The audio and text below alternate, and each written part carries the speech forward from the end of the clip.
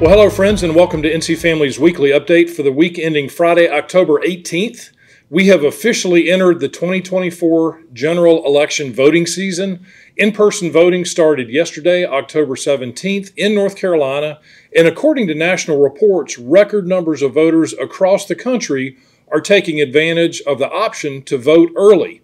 Now, whether you choose to vote early or on Election Day, please be sure to vote.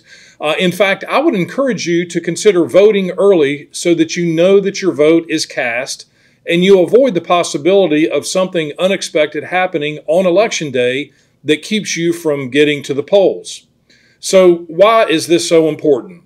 Well, the fact is that these elected officials from the top of the ballot to the very bottom of the ballot make important decisions that directly impact our daily lives. In Matthew 22, verses 34 through 40, a Pharisee, who the text says was an expert in the law, asked Jesus, "Which is the greatest commandment in the law?" Jesus replies, "Love the Lord your God with all your heart and with all your soul and with all your mind. This is the first and greatest commandment, and the second is like it, love your neighbor as yourself." And then Jesus goes on to say that all the law and the prophets hang on these two commandments. So as we consider the incredible privilege we have as Americans to participate in our electoral system and to choose those who will lead us in civil government, it's also important that we live out our faith in a manner that honors God and that demonstrates love and compassion to our neighbors. Yes, including in the political arena, because we know that we have God's truth. We have an outline of His plan and purpose for us as we live our lives and relate to each other. So these two things are really closely connected and are completely compatible, despite what some people claim. So this is why the public policy and political realm, NC Family is so committed to promoting and defending things like the sanctity of human life, because every human being is uniquely made in the image and likeness of God, and our laws should honor that. Religious liberty, because we have a fundamental right to worship God according to the dictates of our religion, and especially our personal relationship with Jesus Christ. Parental rights, because God has ordained parents as the primary authority and caregiver of their children. School choice, because effective learning is a key that enables us to grow into the people that God designed us to be. Biblical marriage and sexuality, because God created man and woman. He created marriage as the union of one man and one woman, and He created family as His intended structure for society and human flourishing. And finally, human dignity, because every individual has inherent value and should not be corrupted and victimized by things like pornography, human trafficking, drug abuse, and predatory gambling. I know this is a lot to chew on, but if you all have been tuning in at all to the political discussions and debates that have been taking place over the last several weeks and months, these fundamental issues are at the heart of this election. So you may ask, where do you go to get information about where the candidates stand on these important matters? Well, I'm glad you asked.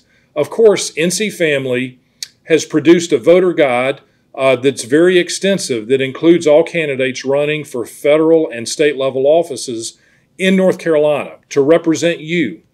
Our voter guide website is live at ncfamilyvoter.com. That's ncfamilyvoter.com. And if you are on NC Family's mailing list, you should have already received an individual print copy of our nonpartisan voter guide. You also still have time before the general election on November 5th to order voter guides in bulk quantities to distribute at your church, your civic group, and around your community. We printed 250,000 copies of our 24-page newsprint voter guide, and those are available free of charge. Just go to ncfamilyvoter.com. Again, that's ncfamilyvoter.com. The link is below the video here. And click on the Order Voter Guides tab. That link is also under the video, and you can order voter guides in the hundreds to distribute at your church, again, your civic group, and in your community. We're happy to provide this service to the citizens of our state free of charge. And one more thing, our voter guide includes, as I said, all the candidates running in federal and state races in North Carolina. But you will likely have local races on your ballot, and you need to research those races as well. If you visit the NC State Board of Elections website at ncsbe.gov, that's ncsbe.gov, again, a link is below the video, and click on Voter Search on the Board of Elections website, Voter Search, it comes up in the window that you'll see the first thing when you go to that website. Click on Voter Search, and you can type in your name, click on your voting record, and scroll down the page a little bit to get a copy of your sample ballot. That way you can be sure that you note all of the races that are taking place and other questions, whether it's local bond referenda or other questions that may be on your ballot, so that you can be fully prepared when you go to vote. And again, friends, please, please, please be sure to go and vote, but be informed before you go to your polling location. Well, friends, that's all this week. It's a busy time. As always, we greatly appreciate your prayers, your participation and partnership with NC Family, and your action.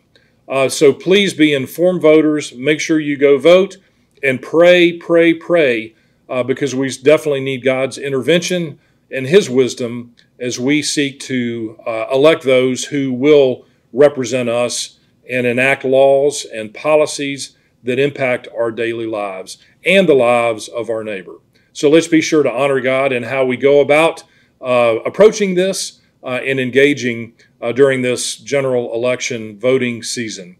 Friends, God bless you all. We're so grateful for you, and we will look forward to seeing you next week. Thanks so much.